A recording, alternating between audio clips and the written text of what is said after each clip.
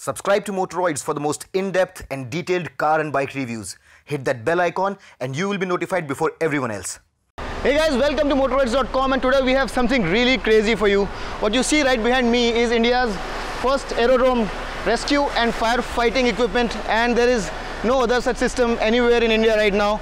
This is the first of its kind and it's available only in Mumbai. Obviously some other airports are going to import it very soon, but for now this is the only one, and we have been given this opportunity to see this thing in action, and it's pretty interesting. So let's go ahead and see how this equipment is used and how it can, God forbid, save some passengers' lives if there is no other way to rescue them. So to start off, first we need to understand that there are these fire engines right here, which would be used as a first mean for firefighting. This is an auxiliary system. What you just saw is an auxiliary system, and it is something that would be called in action if these things are not able to rescue and firefight. The scope of this vehicle is for situations where the sliding chute has not been deployed or is damaged. It facilitates rescuers to access the airplane when nothing else would be able to access the airplane's doors. It's also an equipment which can be used for a forced entry. It's something that can be used to remove the smoke from the cabin, and finally it's also something which would help the disabled to get out from the airplane when it's not possible for them to use the inflated chute. And for category 10 airports like Mumbai, it's important for the firefighting vehicles to reach the aircraft in a time of 2 minutes. They have a separate firefighting department with all these vehicles, with personnel who are trained and whose fitness is monitored from time to time. However, if all of that is not sufficient, and in case where an aircraft has crash landed and is not in a serviceable kind of a condition, this is something which is going to be useful.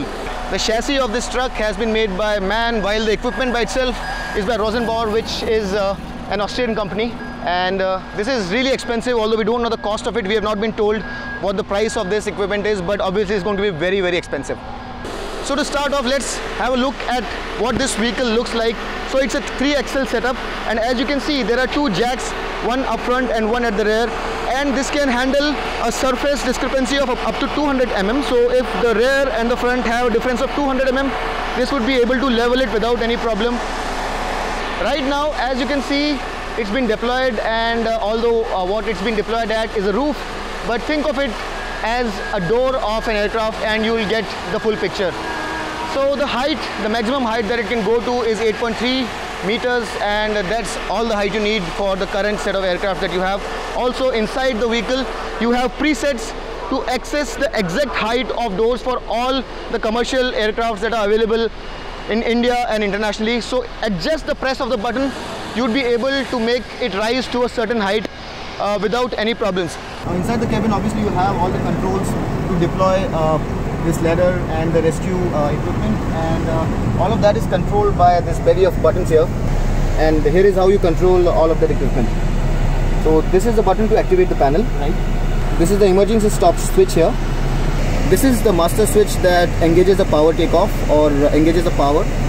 This is the auto switch that extends the platform with just one touch. It has to be pressed in conjunction with the master switch. These are the hydraulic jack buttons for pushing them up or pulling them down, and these are the extension and retraction buttons for the staircase.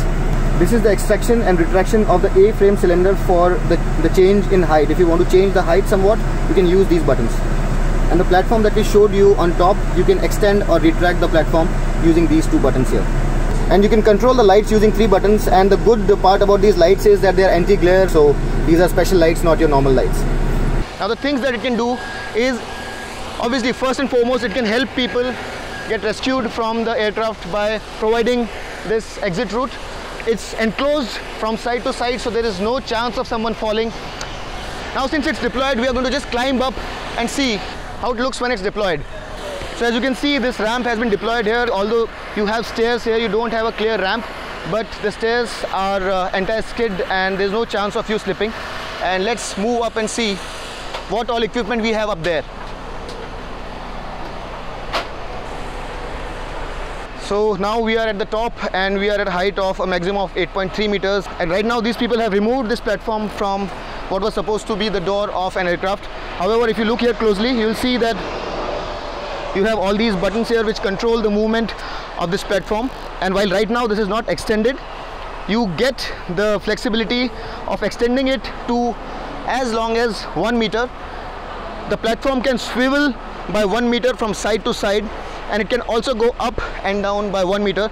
So that provides a lot of flexibility to this platform, and if there is a surface which is uneven and if you want to make some final adjustments, those can be made using these buttons here, and that really can be controlled at the last moment.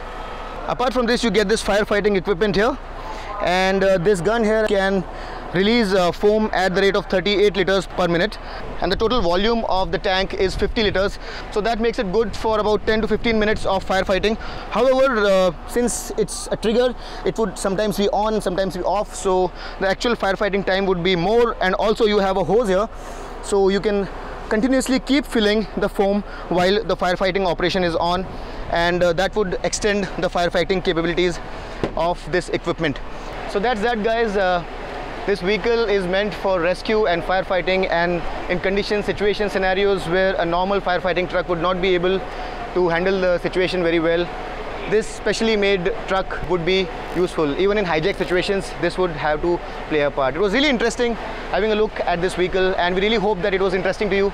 If you found it useful, do hit the like button, subscribe to Motoroids, follow us on Instagram, and until next time then, this is Amit Changani signing off. Rev hard, rev free, and drive safe.